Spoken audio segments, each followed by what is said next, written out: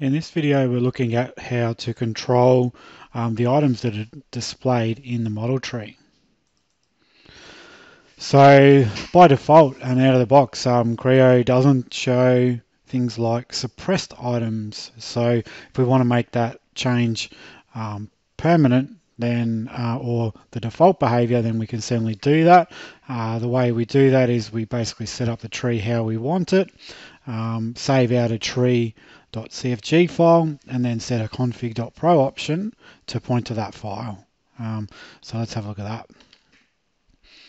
Right, so I've started a session of Creo, which is effectively out of the box session. If I just open up a model, you can see we can see that there. One thing I might want to look at in this model is the features within the models, which I can't see now. And also, if I was to suppress this item here, you notice that it actually disappears. So I want to be able to see that as well. So what I can do is go to tree filters. We turn on the items that we want to see. So in this case, features and suppressed objects.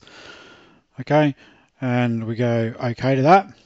All right, so that firstly sets it up how we want it. You can see now I'm seeing features within models, and I'm also seeing that suppressed item in the tree. Now I can go and do a save settings file.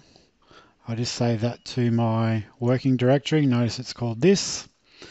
Then all I do is I go into my configuration editor and I add in the option model tree config file, and I'm going to browse to that particular file. So notice it points it to the full path for the file. We go OK. We'll export this so that this gets saved. Okay, you could of course edit that config.pro outside of Creo if you wanted. And now the beauty of that is that if I was to close Creo and I was to open it again,